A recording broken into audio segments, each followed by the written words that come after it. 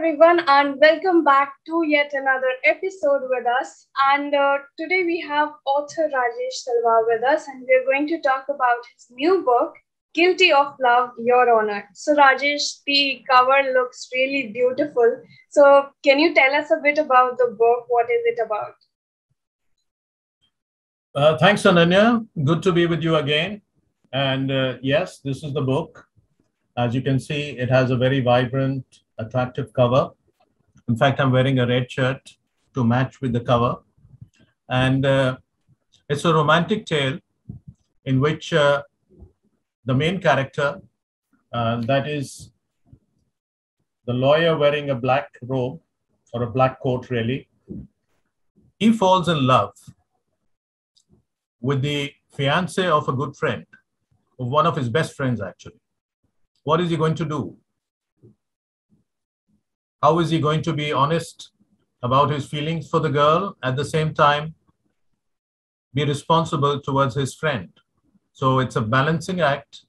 That's the heart of the story, but there are lots of other themes as well. All right, Rajesh. So, can you tell us maybe say five, six things about the books which makes it special, which is special about the book? Thanks, Ananya. Okay, well, for the first thing, it's a heartfelt romance. So this is deep, passionate love. The guy falls deeply in love, but with a kind of situation which is really difficult. So I think there's a readership which would love to read a book like that. It's a heartfelt romance, but the second thing is it's also a tale of friendship. So there are three friends, and people love to hear stories of friendship. The other thing is that this is based at Hindu College, where I studied. I did my BA honors from Hindu College. In fact, the novel is dedicated to the guys and gals at Hindu College. So I'm sure Hindu College alumni and present day students, they'll find something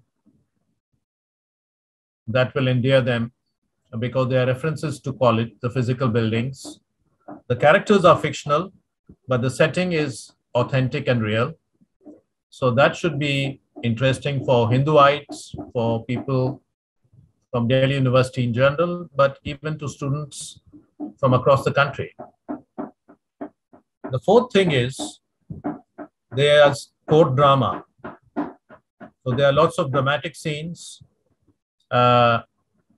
jaw-dropping, I would not say maybe, but very, very tense and dramatic scenes at the Delhi High Court.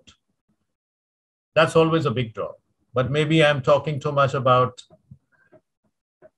the good things about the book, and I'll leave the readers and viewers to assess that more fully. All right, Rajesh. So, does all the action take place in Delhi itself? Yes, I think the readers will get a kind of Delhi darshan.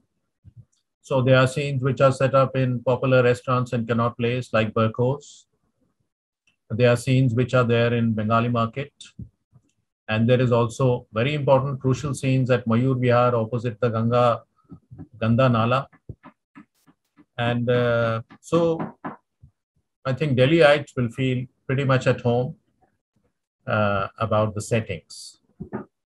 So, Rajesh, can you tell us a bit more about the central character? We know he's a lawyer, but what all is there about him? What all does he like to do? And, other things like that. Thanks, Ananya. Actually, the lawyer's name in this case is Love. So Love is the name of the lawyer. And so he cannot be only about the law, which is very dry. He's a lover of poetry, music, and cinema. So I think, in fact, this might be one of the other great draws about the book, because there's a lot of talk about poetry, which is Indian as well as Western. Again, music, which is Indian as well as Western. Most of us in the cities, we are, bicultural. We have an idea of Indian cinema, but also Western cinema. So there are lots of allusions. There are references to Ghalib, but there's also references to Johnny Cash, to other singers. So I think that will help in keeping the younger audience and even the older people more fully engaged with the novel. Okay, Rajesh. So, is there any central theme about the book which you might like to speak about? Yes, Ananya, I think it would be probably freedom with responsibility. Hindu college was a great time for me because it was a time of great freedom. You know, I'd come from school. The university was a great place to be in, but Hindu college was an even greater place. And should I say, Hindu college hostel was an even greater place. It was the freedom, but also as the years passed, we realized that freedom has to go with responsibility. And this is what the three characters also discover in the course of this novel, that don't surrender your freedom. Freedom is very valuable. You should do what you want to do. You should follow the career choice. You should chase the woman you want. But all that has to be done with a sense of responsibility. You can't trample over other people's feelings. So it's a balancing act. Can you balance? And I think there's a lot to admire about all the three characters, all the five characters, the two women as well, a lot to relate to them, but a lot to admire about the central character as well. So looking forward to public response when the book releases on the 15th.